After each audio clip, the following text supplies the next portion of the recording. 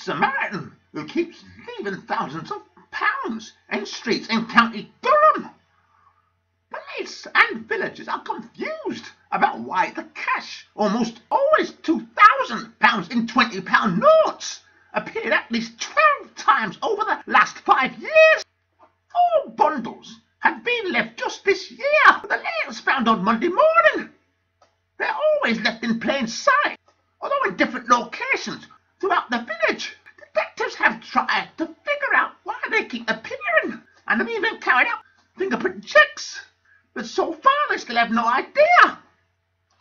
Could it be someone very rich, but also forgetful? Or is it intentional? Police blazed honest residents of Blackhall Colliery for handing in the money, even though the honest residents almost always get to eventually keep the money, as the cash is held for 2 weeks, to give the owner a chance to come forward, and if the owner doesn't, the cash is returned to the finder. Detective John Forster of Peterlee CID said the team had interviewed numerous people and organisations in the village, as well as carrying out checks with local banks and post offices, and even tested for fingerprints. But the circumstances surrounding the bundles of money remain a mystery. These bundles are always left in plain sight, such as on pavements, and discovered by random members of the public who handed them in. This could be the work of a good Samaritan. We would like to thank the residents who have shown incredible community spirit by handing the money in. The circumstances remain a mystery, so we welcome any information that will help us get to the bottom of these random incidents. On the police Facebook, one user said, "You don't see this every day.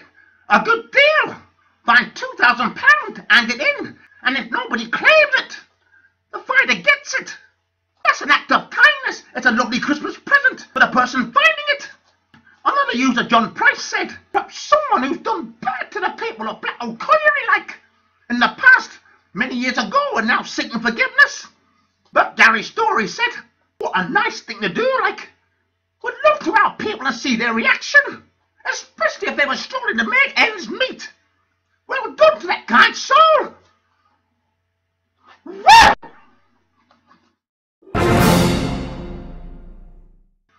A dog accidentally put his owner's car in reverse and ended up going around in circles for an hour. Max, the black Labrador, was locked inside the grey sedan during the incident in a cul-de-sac in Port St. Lucie, Florida, United States. His owner had briefly stepped out of the car after she made a wrong turn, and moments later the dog was on the move. The car hit a post box and took out a rubbish bin as police tried to figure out how to open the door. Although the owner had handed officers an extra car fob, it didn't work due to a dead battery. The officers eventually managed to open the car by entering a code into a keypad on the driver's side door. Nobody was injured in the incident, and the dog was healthy, happy, and wagging his tail when he got out. Neighbour Anna Sabot described seeing the car going round and round. She told journalists, "I was thinking, how the heck did they manage to do that? And I saw another cop car and another cop car. I laughed. I thought they should give that dog a license to drive. He was a better driver than a lot of them I've seen. He was doing pretty good until he hit the mailbox. He went round and around for about an hour without hitting anything at